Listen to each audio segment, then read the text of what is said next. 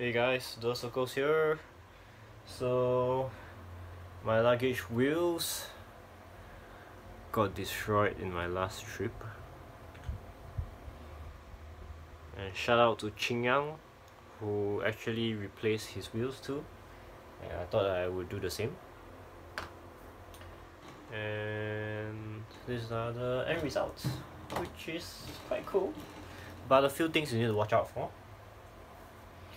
First, I guess when you're buying the wheels, you got to know what's the diameter, so just measure them up.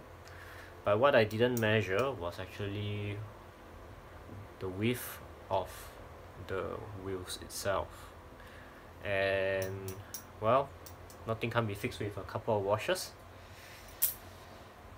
And I saw a YouTube video where they actually took out the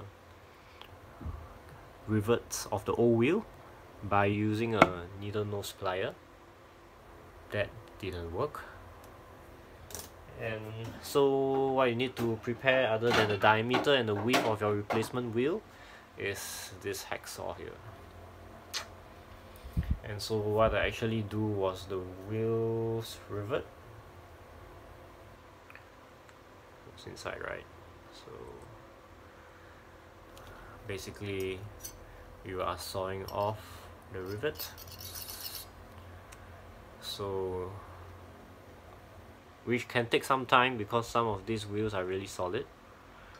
That's a full piece of metal right there. That took quite a bit of time, and for the first time I actually had to do both sides because I thought it was stuck. And you have two kinds, or rather two sides. One is like a rivet, like a blank piece, and the other looks like that you can fit the Allen key in, but it doesn't work.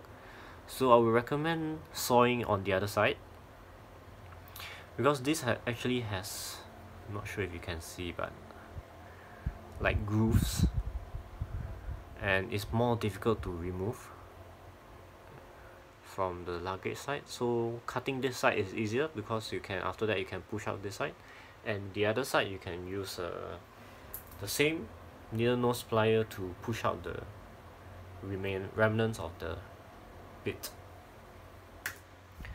And let me show you the result.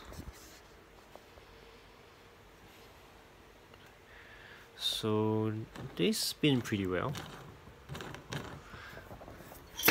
These are the old ones which I haven't changed, which looks like they can last for a bit. So I only changed the top two, and they roll quite well.